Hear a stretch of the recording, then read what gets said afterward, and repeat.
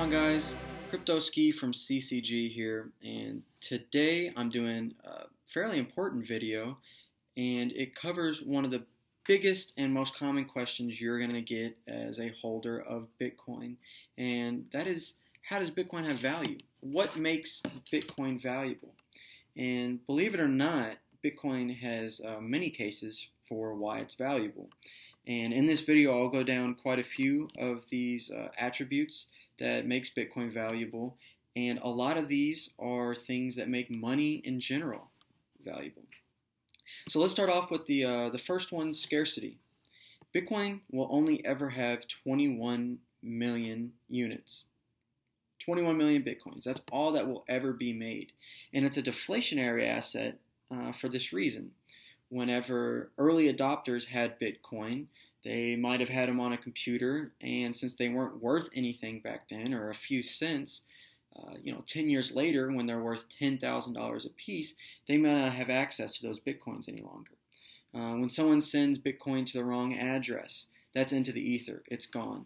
So not only is it scarce in the sense that it has a finite amount that can ever be mined, but unlike current systems today, it's deflationary. There will be less and less in circulation as time goes on, which means that each unit or each Bitcoin will increase in value just because of the deflationary properties it has.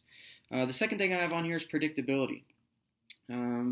With the US dollar and the Federal Reserve System, money can be pumped into the system almost at will.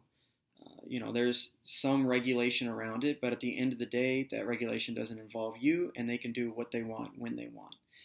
That means that they can debase your value at the whim of it. So Bitcoin doesn't do that. You know that every 10 minutes there's going to be a block reward. It may be a little bit above, a little bit below 10 minutes, but the Bitcoin algorithm keeps that block reward around 10 minutes.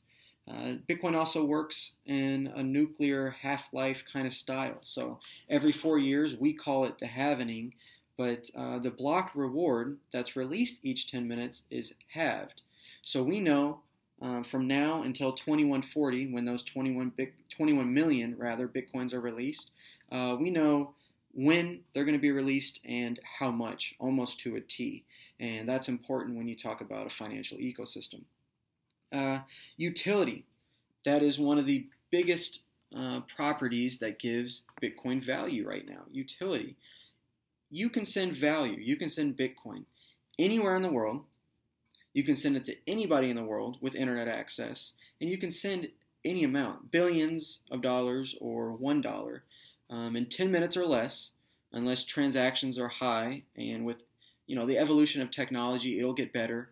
And it will be every 10 minutes, your transaction will be able to go through. But this can all be done for a fraction of the current costs. So you can send all of this value, which would cost 9% today, for a fraction of a percent, as long as somebody has Wi-Fi and is connected. That's huge utility. That is hugely important, not only for banks and our current financial systems, but for people in third world countries who don't have access to banking to be able to transact value in real time. Another huge property is control. We talk about this a lot in the crypto sphere, the crypto ecosystem.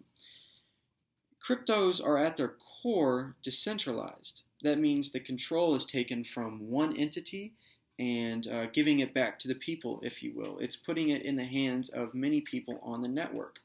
There's no central entity that decides the value of Bitcoin. It's market price. What are people willing to pay for it? And another thing about control, or another property, is that your assets cannot be seized in the same way that your assets can be seized with banks. So if I'm part of a country whose government I don't trust, I can't trust my value to be in their dollars or their value to be on their network, because at any time they could take a militaristic approach and seize my assets or my value from me. That's a huge problem in our world. And with Bitcoin, the control is given back to whoever owns the private key of the wallet that stores your assets. That's hugely important. Another property rather is immutability. Everything's final. Whatever is written into a blockchain, whatever becomes validated, is final and it cannot be taken out. This means that a debt cannot be solved with a debt. The only way to correct something on the blockchain is to add another credit to it, is to correct it on the blockchain. That's important when you talk about PayPal or shipping things using an escrow service, so you know that your item comes to you and then that money is released. There's no way you can really deal with somebody anonymously or deal with somebody who's across the globe without having that escrow service in the middle, because either party could be a bad actor and not fulfill the contract that you all talked about. They could accept your Bitcoin, or accept your money rather, and not send you that value. So Bitcoin is going to solve that problem, and with the increase in third-party escrow services or building on top of the Bitcoin platform, you'll be able to have a mutable record of account and still have the opportunity to have an escrow service, so you can send objects to somebody you don't know securely and safely. One thing I'll add to the immutability aspect is Bitcoin and cryptos do have one small problem, and that's called the 51% attack. If you all want to know more about the 51% attack, you can look at one of our other videos where we go in depth to how it works and why it is a problem and a vulnerability. But I can just tell you in this video that it's highly unlikely and near impossible to do a 51% attack on the Bitcoin network, just simply because of how large the Bitcoin network is, and anyone with that much power or that much control wouldn't want the network to fail, because they would lose a lot of value out of them working against the network. So if you're interested in the 51% attack, go to one of our other videos. But moving on here, we'll go into portability. So with Bitcoin, you don't have to carry any physical cash on you. You can simply know 12 words in your head, a mnemonic phrase, and you have access to $1 or up to $1 billion or billions or even trillions of dollars with just knowing these 12 words. This is important for people. One easy use case or one easy example is someone who's leaving a country that is taken over by a regime.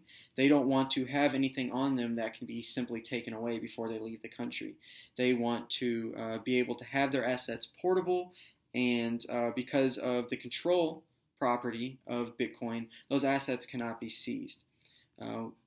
One saying that I really like to say to new clients is, you could walk across the Mexican border butt naked with billions or trillions of dollars on you.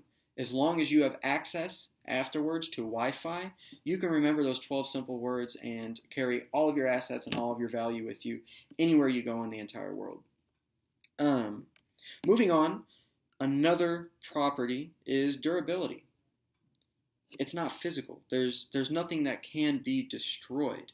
The only way you could destroy the Bitcoin network is if you shut down the entire internet, which is not really feasible to do. So when we talk about the durability of Bitcoin, you can lose it and it can be gone forever, but in the same sense, no one can really destroy it. No one can take your cash and rip it up, or even if you have your computer destroyed, which holds your Bitcoin or your private keys on it, you can back those up properly, and it's a fail-safe. It's the most durable currency we have to date. And then lastly, and really important moving on to the future, is the divisibility of Bitcoin. Your dollar can be divided 3 decimal places.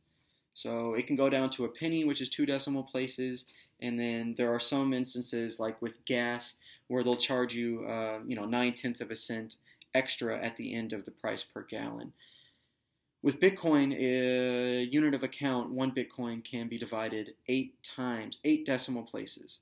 That's 100 million times that a Bitcoin can be broken down. This is important moving into a future where we're going to have microtransactions. When we have AI and robots or computers talking to each other and transacting value, that value is going to be much less than a cent. There are things like your attention that can be valued, and it's not always valued in a whole sense. It needs to be able to be broken down, up to 100 million times and transact in real time for the same price, mind you, that you can send $100 billion. You want to be able to send a fraction of a cent for the same price. So this was pretty simple.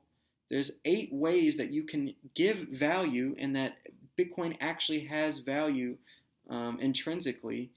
So when people ask you and they say, other than a store of value, a digital gold, why would I get into Bitcoin? I just gave you 8 reasons why Bitcoin is better than the financial systems we use today. So as always, guys, thank you for tuning in.